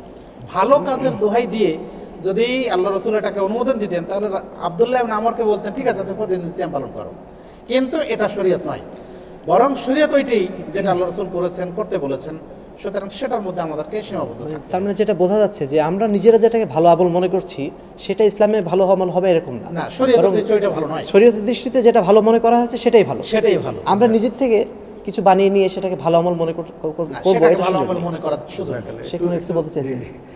মানে কোরআন হাদিসের ভাষায় আমাদেরকে কোথাও শুধু আমল করতে বলা হয়নি, যেখানেই আমলের কথা বলা হয়েছে সেখানে বলা হয়েছে আমালান সালিহান, ইল্লাল্লাযীনা আমানু ওয়া আমিলুস সালিহাত, যারা ঈমান এনেছে ওয়া আমিলুস সালিহাত এবং সৎ আমল করেছে। শুধু এক জায়গায় আছে কোরআনে ই'মালু মা শি'তুম, হ্যাঁ তুমি যা ইচ্ছা তাই করো। এটা কিন্তু ভালো আমলের ক্ষেত্রে না যে তুমি মন ইচ্ছা তোমার সেরকম চলো, এরপরে তোমার বিচার তো হবে কিয়ামতে, সেটা শুধু বলা হয়েছে যা ইচ্ছা তাই করো। আর ইবাদতের ক্ষেত্রে যেখানেই আমলের কথা বলা হয়েছে কোথাও শুধু আমল বলা হয়নি, আমালান সালিহা, সৎটাকে শর্ত করে দেওয়া হয়েছে। আর সৎ কাকে বলে, এটা একটা প্রশ্ন। সৎ বলতে এখন আমরা মনে করি যেটা আমাদের কাছে ভালো সেটাই হলো সৎ। আসলে শরীয়তের পরিভাষায় সৎ ওটাই যেটা কোরআন এবং সেই হাদিস থেকে সাব্যস্ত। যেই ইবাদত যতটুকু যেরূপভাবে, যেটা যতটুকু যেরূপভাবে হাদিস থেকে সাব্যস্ত আছে আমাকে সেটা অতটুকু ওইরূপভাবে করাটাই হলো সৎ আমল। আরেকটি আমি একটা নীতিমালা যদি দর্শকের উদ্দেশ্যে বলতে চাই আমলের ক্ষেত্রে, সেটা হলেই দেখেন ইবাদতের ক্ষেত্রে যেটা নিয়ম সেটা হলে যে কোনো ইবাদত জায়েজ নাই, তবে শুধু অতটুকুই করতে হবে যতটুকু শরীয়ত আমাদেরকে করতে বলেছেন। এটা হলো ইবাদতের ক্ষেত্রে। আর খাওয়া পান করার ক্ষেত্রে সবগুলি হালাল, যা ইচ্ছা তাই খাও এবং পান করো, তবে শুধু ওটাই খেও না, ওটাই পান করো না যেটা হারাম করা হয়েছে, মানে হারামটা বেঁচে সবগুলি হালাল। আর ইবাদতের ক্ষেত্রে কোনো ইবাদত জায়েজ নাই, তবে অতটুকুই যতটুকু শরীয়ত থেকে সাব্যস্ত। এই মূলনীতিটা মনে রাখলে আমাদের এই ভুলটা সহজ হয়ে যাবে। আরেকটা বিষয় মানে সেখানে যুক্ত করতে পারি যে এখানে আগ্রহের কারণটা কি, মানুষ মানে একদিন এত বেশি আগ্রহ কেন পোষণ করছে? আমার মনে হয় জিনিসটা যেহেতু বেদাত, শয়তান বোধহয় তাদেরকে একটু বেশি উৎসাহিত করে। তার কারণ শরীয়তে আরও অসংখ্য আমল রয়েছে, সেই আমলগুলোর দিকে আমরা ভ্রুক্ষেপ করি না, যেগুলো রাসূলের সুন্নাহ দ্বারা প্রমাণিত, সেই আমলগুলোর দিকে আমরা ভ্রুক্ষেপ করি না। কিন্তু এই একটা দিন যেটা শরীয়তে প্রমাণিত না বা যেটাকে আমরা বেদাত বলছি, অথচ সেই দিকে মানুষের আগ্রহটা বেশি। এর পেছনে শয়তানের একটা কারসাজি থাকতে পারে কিনা? এখানে সুফিয়ান সাওরি রাহিমাহুল্লাহ যেটা বলেছেন, ইন্নাল বিদআতা আহাব্বু ইলাল শাইতান মিনাল মাআসি, রাইট। ফাইন্নাল বিদআতা লা ইউতাবু মিনহু ওয়া ইন্নাল মাআসি ইউতাবু মিনহু ওয়া ইন্নাল বিদআতা লা ইউতাবু মিনহু। সুফিয়ান সাওরি বলছেন যে বেদাত শয়তানের কাছে গুনাহের চেয়ে প্রিয়। কারণ হচ্ছে গুনাহ থেকে মানুষ তওবা করে, কিন্তু বেদাত থেকে তওবা করে না। জি। আর বেদাতটা যেহেতু মানুষের কাছে প্রিয়, সুতরাং শয়তান মানুষের কাছে বেদাতটাকে সুশোভিত করে দেয়। তুমি এটা করো, এটা করো, এটা তো ভালো আমল। জি জি। যাতে করে এই বেদাতের মাধ্যমে তাকে জাহান্নামে নিক্ষেপ করা যায়। জি জি, রাইট। যেহেতু আল্লাহর কাছে শয়তান চ্যালেঞ্জ করেছে, আমি তার ডান থেকে, আমি তার বাম থেকে, আমি তার সামনে থেকে, পিছন থেকে আমি চেষ্টা করবো তাকে গোমরাহ করার জন্য। এখন গোমরাহ করার যদি পথ না পায়, তাহলে ওকে বেদাতকে সুশোভিত করে আমল সলেহ করে দিয়ে শয়তান তাকে বিভ্রান্ত করার চেষ্টা করে। নেক্সট সুরতে ধোঁকা দেওয়া, এরকম একটা বিষয়। নেক্সট সুরাতে ধোঁকা দেওয়া। জাযাকুমুল্লাহ খাইরান। তা আমরা আমাদের আলোচনা প্রায় শেষ প্রান্তে চলে এসেছি। হাফেজ আখতার মাদানী, আপনার কাছে আমাদের শেষ প্রশ্ন যে শাবান মাসে আসলে আর কোনো আমল আছে কিনা? শবে বরাত নিঃসন্দেহে বেদাত, আমরা আমাদের আলোচনায় স্পষ্টভাবে বুঝতে পারলাম, কিন্তু শাবান মাসে আর কোনো আমল আছে কিনা? মাশাআল্লাহ, অত্যন্ত গুরুত্বপূর্ণ বিষয়। এখানে আমি প্রথমে যে কথাই বলবো সেটা হলো যে আসলে দেখেন, আমরা শরীয়ত থেকে সাব্যস্ত আমল, সুন্দর আমল যেগুলি সেই হাদিস থেকে সাব্যস্ত, আমরা সেটা জানি না, করার চেষ্টাও করি। যেগুলো জয়ীব, জাল, বানাওয়াট হাদিস, জি জি, সেগুলো নিয়ে আমরা এখন সমাজে ওটা নিয়ে ব্যস্ত আছি। অথচ বিশুদ্ধ হাদিস থেকে প্রমাণিত বুখারী মুসলিমের হাদিস, আয়েশা রাদিয়াল্লাহু তাআলা আনহা তিনি বলেন যে আল্লাহ নবী সাল্লাল্লাহু আলাইহি ওয়াসাল্লাম একমাত্র রমজানের পরে এত বেশি পরিমাণ নফল সিয়াম কোনো মাসে পালন করতেন না যত বেশি পালন করতেন শাবান মাসে। একটি বর্ণনা আছে ইয়াসুম কুল্লাহু, অথবা আছে ইয়াসুম ইল্লা কালিলান, মানে পুরাটা মাসেই তিনি সিয়াম পালন করতেন অথবা কিছুদিন ব্যতীত। এবং আল্লাহ নবী সাল্লাল্লাহু আলাইহি ওয়াসাল্লাম এর কারণ হিসেবে বলেছেন যে যাকা শাহরুন ইয়াগফিলু ফিহি কাসীরুম মিনান নাস ইয়াগফিলু আনহু কাসীরুম মিনান নাস, যে শাবান মাস এমন একটি মাস যে মাস সম্পর্কে মানুষেরা অনেক সময় গাফেল। বাইনা রমাদান ও রাজব, রমজান এবং রাজবের মাসের যে মাসটি শাবান মাস। এবং আল্লাহ রাসূল বলছেন যে এই মাসে তুরাদুল আমাল ইলাল্লাহি তাআলা, সাপ্তাহিক আমল 2 দিনে আল্লাহর কাছে পৌঁছে, ইয়াউমুল ইসনাইন সোমবার আর বৃহস্পতিবার, আর বাৎসরিক আমলের রিপোর্ট আল্লাহর কাছে পৌঁছে শাবান মাসে। আল্লাহ নবী সাল্লাল্লাহু আলাইহি ওয়াসাল্লাম তিনি বলছেন যে আনা উহিব আন ইয়ারফা আমালি ওয়া আনা সাইম, আমি পছন্দ করি যে আমার আমলটা আল্লাহর কাছে পৌঁছুক আমার সিয়াম অবস্থায়। তাহলে পুরাটা মাস সিয়াম পালন করা, এটা কিন্তু আল্লাহ রাসূলের সুন্নাত। তবে আল্লাহ রাসূল সাল্লাল্লাহু আলাইহি ওয়াসাল্লাম তিনি যেহেতু আল্লাহ পাক ওনাকে আলাদা শক্তি দিয়েছিলেন, আলাদা মর্যাদা দিয়েছিলেন, তিনি উম্মতের ক্ষেত্রে বলেছেন যে যখন ইদা ইনতাসাফা শাহরু শাবান ফালা তাসুম, যখন শাবান মাস অর্ধেক হয়ে যাবে তখন আর তুমি সিয়াম পালন করো না। এটা এই জন্য যে যেন রমজান মাসের প্রস্তুতি হিসাবে যেন পরবর্তীতে সে দুর্বল না হয়ে পড়ে। আল্লাহ নবী সাল্লাল্লাহু আলাইহি ওয়াসাল্লাম আল্লাহ পাক ওনাকে আলাদা শক্তি দিয়েছিলেন, উনি না খেলেও আল্লাহ পাক তার ভিতরে একটা আলাদা শক্তি দিয়েছেন। সেক্ষেত্রে উম্মতেরা ওনারা ইচ্ছা করলে শাবান মাসের অধিক পরিমাণ সিয়াম, নফল সিয়াম পালন করতে পারে। বিশেষ করে আইয়ামুল বিদ, প্রত্যেক মাসে 3টি সিয়াম, এটা সুন্নাত আলহামদুলিল্লাহ। প্রত্যেক সপ্তাহে 2টি করে সিয়াম, এটা সুন্নাত। ঠিক আছে। তো এখানে আরেকটি কথা যোগ করতে চাই যে আমাদের অনেক ভাই আমাদেরকে মানে এভাবে গালি দেওয়ার চেষ্টা করেন যে আহলে হাদিসরা শুধু আমলকে কমিয়ে দেয়, তারাবিকে কম করে দিয়েছে, এরা নফল, আমরা ভালো কাজ করছি যে একটু ভাই একদিন বলুন। আসলে ওনারা না জেনে আমাদের প্রতি গালি দেন। আপনারা শুধু শাবান মাসের একদিন সারা রাত্রি জেগে ইবাদত করার চেষ্টা করেন, পরের দিন সিয়াম পালন করেন, কিন্তু আলহামদুলিল্লাহ আমরা শুধু শাবান মাসে না, আলহামদুলিল্লাহ আমরা যারা কোরআন এবং সেই হাদিসের অনুসারী যারা আছে আমাদের মধ্যে অসংখ্য মানুষ আলহামদুলিল্লাহ তারা আইয়ামুল বিদের সিয়াম পালন করে এবং তারা সাপ্তাহিক সিয়াম পালন করে। এবং শাবান মাসে আমরা আমাদের জানা মতে এখনো বহু মানুষ নিয়মিত সিয়াম পালন করতেছে। আলহামদুলিল্লাহ সেটা 1 থেকে নিয়ে 15 তারিখ, 1 তারিখ থেকে নিয়ে 15 তারিখ পর্যন্ত। তারপরেও যদি সাপ্তাহিক যে সিয়াম আছে এটা যদি রাখতে চায় রাখতে পারে, সমস্যা। তো যেটা করণীয় সেটা আমরা অনেক সময় জানি না, করার চেষ্টাও করি না, আর যেটা করণীয় নয় সেটাই আমরা তার দিকে ব্যস্ত বেশি, যেহেতু শয়তান সেটাকে আমাদের সামনে সুন্দরভাবে সুশোভিত করে রাখছে। আর একটি শেষ কথা যেটা বলবো সেটা হলে যে আসলে যে এই ধরনের সস্তা ফজিলতের পিছনে কারা দৌড়ায়, যারা নাকি মানে বলা যেতে পারে বাংলা ভাষায় আমল চোর, যারা পুরা বছর হ্যাঁ, ফরজ সিয়ামও পালন করে না পুরো রমজান মাসে, এবং সারাদিন ফরজ সালাত আদায় করে না, নফল সালাত সিয়ামের তো তার গ্রাহ্য নেই। এখন তারা এই ধরনের মিথ্যা বানাওয়াট সস্তা ফজিলতের দিকে তাকি তারা চিন্তা করে যে সারাদিন শর্টকাট রাস্তা খোঁজে, শর্টকাট রাস্তা তারা খোঁজে। শর্টকাট রাস্তা খুঁজতে যে তারা হয় সরবরাহের এদিকে চলে যায়, না হয় পীরের কাছে যায় যে তাদের ওসিলায় জান্নাত পাওয়ার চেষ্টা। ওই সমস্ত পরীক্ষার্থীদের মতো যারা সারা বছর পড়াশোনা করে না, পরীক্ষার আগের দিন সিলেবাস নিয়ে মানে সাজেশনের জন্য তারা দৌড়াদৌড়ি করে। এজন্য দর্শকদেরকে বলবো ভাই, মিথ্যার উপর ভিত্তি করে বা জাল কথার উপর ভিত্তি করে যদি আমরা জিদ করে যে এতদিন করে আসছি আমরা কেন করবো, অথবা এই মুহূর্তে যদি আমি ছেড়ে দিই তাহলে মানুষরা কি বলবে, এটা মানুষের লজ্জায় যদি এটা আমরা ধরে রাখি তাহলে আল্লাহ পাক আমাদের প্রতি সন্তুষ্ট হবে না। অতএব সত্য আমরা জানবো এবং সেটাকে গ্রহণ করার চেষ্টা করবো ইনশাআল্লাহ। এর বিনিময় আল্লাহ পাক আমাদের পিছনের সকল অন্যায় আর পাপ আল্লাহ পাক আমাদেরকে মোচন করে দিবেন। সুন্দর কথা বলেছেন যে অনেক মানুষ মনে করে যে এত মানুষ সমাজে মানে পালন করছে এটাকে, তো এটা মানে ভুল হবে কেন? যদি ভুলই হতো তাহলে এত মানুষ কেন পালন করে? এই বিষয়ে একটি মিথ্যা হাদিসও আছে যে সেটাও আছে। আর আমার উম্মত এটা কখনোই তারা লা ইসলামী উম্মতি আলা দালালা, গোমরাহির পথে তারা কখনো একত্রিত হবে না। ঠিক আছে, এই হাদিস অবশ্য সহি নয় এই হাদিস। আর এখানে উম্মত বলতে আল্লাহ পাক তো নিজেই বলছেন যে অকালিল মিন ইবাদিয়াশ শাকুর, আমার শুকরগুজার বান্দার সংখ্যা সবসময় কম, সর্বযুগেই কম। আল্লাহ তাআলা বলছেন ওয়া ইন তুতি আকসারা মান ফিল আরদি ইউদিল্লুকা আন সাবিলিল্লাহ, অধিকাংশ মানুষ তারা সবসময় ভুল পথেই থাকে। অতএব অধিক সংখ্যা দেখে এটা কোনো বিবেচনা করার, সংখ্যাটা বিবেচনার বিষয় না। জি, আল্লাহ পাক বলছেন ওমা আতাকুমুর রাসূলু ফাকুম, আল্লাহ রাসূল যেটা দিয়েছেন সেটা তুমি গ্রহণ করো। সেটা পৃথিবীতে যদি একজন মানুষও সেটা আমল করে সেটাই হবে সৎ আমল। প্রিয় দর্শক, আমরা এতক্ষণ যাবৎ শবে বরাত সম্পর্কে আলোচনা করছিলাম। আপনারা নিশ্চয়ই বুঝতে পেরেছেন যে শবে বরাত মূলত ইসলামী কোনো পর্ব নয়। ইসলামী শরীয়তে শবে বরাতের কোনো প্রথা নেই। বেশ কিছু হাদিস এই বিষয়ে বর্ণিত হয়েছে, তবে হাদিসগুলো কোনোটাই সহি নয়, প্রত্যেকটি জয়ীফ বা জাল। এজন্য জয়ীফ এবং জাল হাদিসের উপর ভিত্তি করে শরীয়তে কোনো ইবাদত যেহেতু প্রতিষ্ঠিত হয় না, অতএব শবে বরাতকে আমরা কোনো ইসলামী পর্ব হিসাবে গ্রহণ করতে পারি না।